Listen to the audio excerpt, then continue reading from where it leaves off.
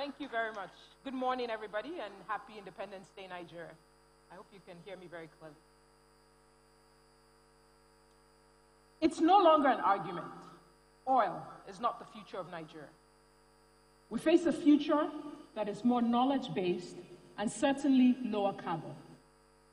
Knowledge-based industries, almost all technology-driven, will be the biggest drivers of GDP in the future. And natural resources will continue to take a backseat. Globally, work is being redefined. Even in developed countries, about 30 to 40% of their workers will need to significantly reskill into new occupations by 2030.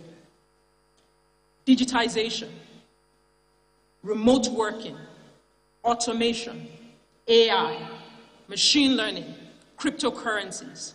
These are facts of the future.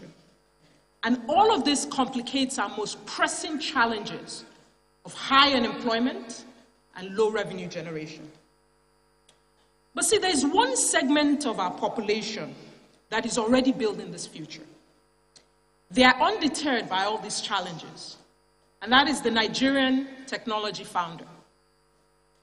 Technology founders in Africa are building the future of the continent, one startup at a time. And they're leveraging a more sustainable resource that Nigeria has in abundance, and that's talent. And that's something that we need to dwell on and discuss and keep discussing as a solution for this future. These startups are barely a decade old, but they're tackling the hardest problems facing our continent with inspiring results, despite very harsh operating environments and nascent regulation that is still trying to understand this digital economy that is coming up. And their work cuts across industries. We look at biotech. You know, the mapping of the entire human genome has a big gap. And there is a technology startup led by a Nigerian that is building a data set of African genetic information. This holds profound impact, not just for Africans, but the entire humanity. We look at startups that are driving economic and financial inclusion for a population that is one of the most excluded in the world. We look at logistics, startups that are connecting drivers and fleet operators to manufacturers that are bringing goods in and out of the country and even across the region. We look at fintech. There's a lot of talk around fintech. There's a lot of fintech startups that are digitizing payments. And what that means is that I can be here in Abuja and buy any good and service anywhere in the world. Or there can be somebody in Ibadan that can sell any good and service into the world. And see, when you digitize cross-border payments, what you then do is connect Africa to global commerce. You broaden the range of value of what we can export. Nigerian founders are digitizing to level the playing field, slowly shifting us from consumption to value creation. And all of this work that they're doing, it creates high-quality jobs, and they're equipping a new generation to compete globally. You know, luck alone does not define their success. There are broadly three things that these Nigerian founders understand very well, and they've been able to build on top of that foundation. The first is this knowledge-based economy that we keep talking about, and that transition. That is going to be the driver of value. This generation understands the power of technology to improve humanity. The second thing is that they have the ability to compete effectively for capital to scale high-growth businesses. And thirdly, they understand the high global demand for technology talent. Again, something that we need to dwell on, focus on as a solution. This global talent is something that we need to focus on. Specifically, we need to agree on how we improve the supply of this talent and ensure that there are more founders out there creating this future that we're all going to live in. Talent and digital skills are a key pillar of the transition to a knowledge economy. So let's look at some of the evidence out there. I mean, what evidence supports the impact that these founders are making? You know, there's questions around if there is real impact that they're making in the midst of all the exposure that they're getting. And the answer is yes. In the first half of 2021 alone, if you just look at the funding that has been raised, in the first half of 2021 alone, African technology startups have raised over $1 billion in venture capital. And Nigeria continues to be a top 3 destination for that capital. We look at some of these startups, and if you look at the customers that they're serving, it's a very strong proxy for the value that they're creating. We look at a startup like Helium Health, digitizing electronic medical records. Today, they serve about 300 healthcare providers and 5,000 health professionals. And this crosses both public and private healthcare institutions.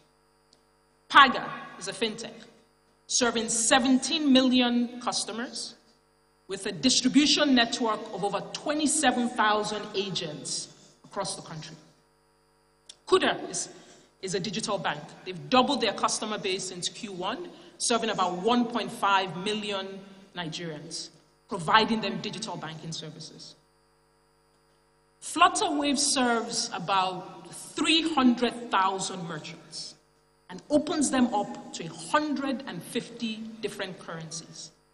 They are touching users in 33 African countries. Massive, massive scale. In the last 2 years, Timapt has built a retail distribution network of about 70,000 agents serving 15 million customers in Nigeria. There's entire swaths of this country where the only providers of financial services are these startups, barely a decade old, young Nigerians setting these things up. You know, it's also interesting when you consider the geographic reach of these startups. You know, a digital native generation is undeterred by borders. These founders are not content with just solving problems in Nigeria alone. What they're doing is deliberately exposing their solutions in other African markets where they don't even have a local content advantage. And what that means is that they have to produce the best to win. And they're competing effectively and doing it very well. And what that does is sets up that DNA of continuous innovation and continuous upskilling. Let's look at some of the tailwinds that has been in their favor. You know, what are some of the advantages that they know that we have in this country?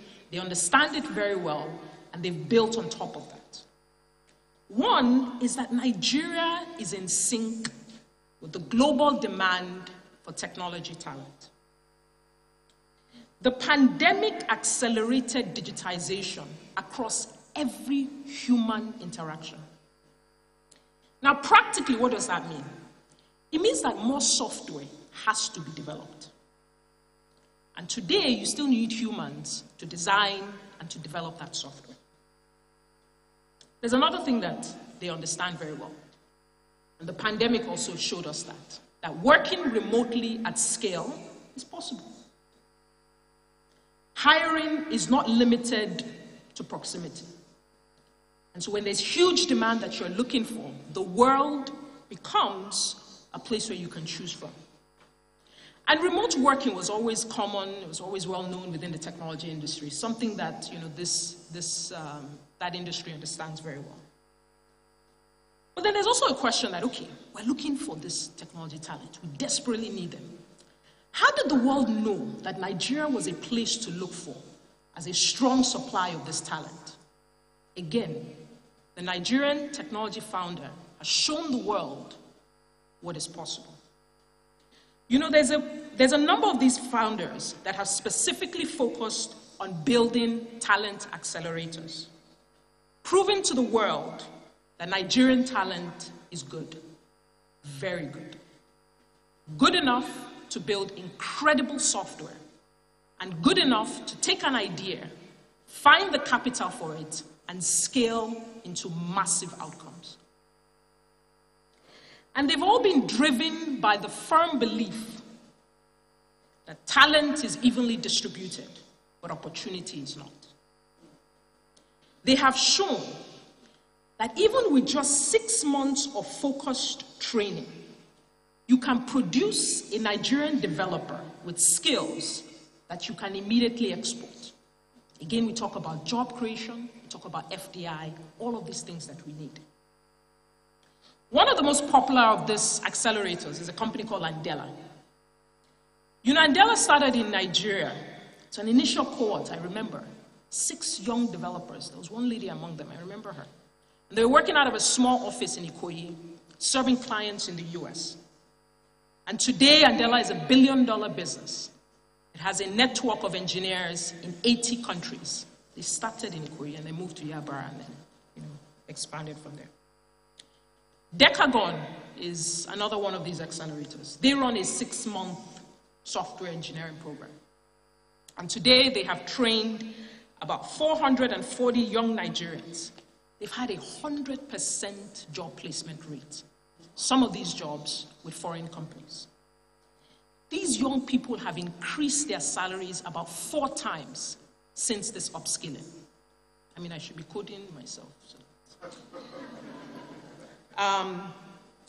You know, another important accomplishment is that these Nigerian startups, they have attracted a lot of foreign venture capital.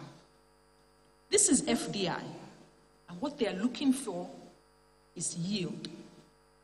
They are solely looking for attractive yields for their capital, and they have discovered the Nigerian technology ecosystem as a place where they can find that yield. So then let's start to go towards the solutions, because what we have established is that we have an abundant resource in global demand that can attract this much needed FDI. What is the right strategy to accelerate this job creation at a time when the economy is not producing nearly enough?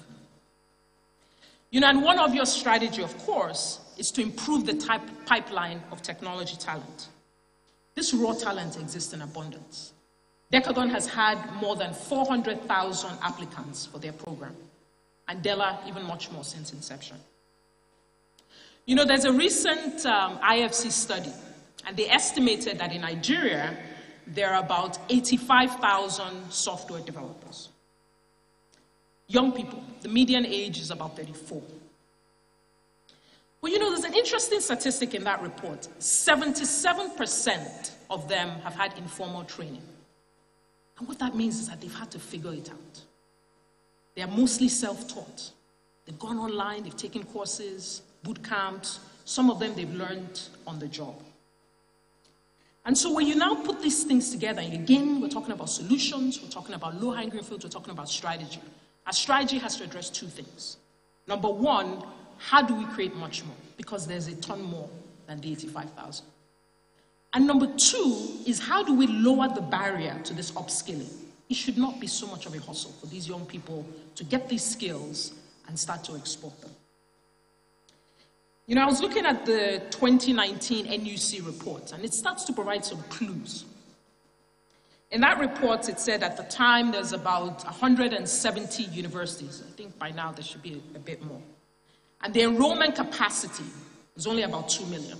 Not nearly enough. Another challenge we need to look at, but we can park that for now. If you focus on that portion of the enrollment that are enrolled in tech-related courses, there's about 128,000 of them. You look at the new admits, that particular year, there was 74,000 in the tech-related courses. But you know, the interesting thing is the outputs, those that were graduating from these tech-related courses. There was about 9,420. And so what that means is that there's about 10,000 of these graduates that are coming out from these tech-related programs, but they still don't have the skills we can immediately export. Because remember, that 85,000 will still graduate, still try to hustle and get some of these skills. And so this is one area that we can immediately start to create solutions around. And so when you put all of this together, right, what do you see in Nigeria's future? There is high global demand for technology talent and digital-enabled businesses. Nigeria has an abundance of this talent with a strong affinity for technology. We need to work on this deliberate, non-predatory policy so that we can sustainably increase the volume and the quality of this talent. The jobs will come, and we would export this talent for value. So Nigeria, what do you see? Thank you.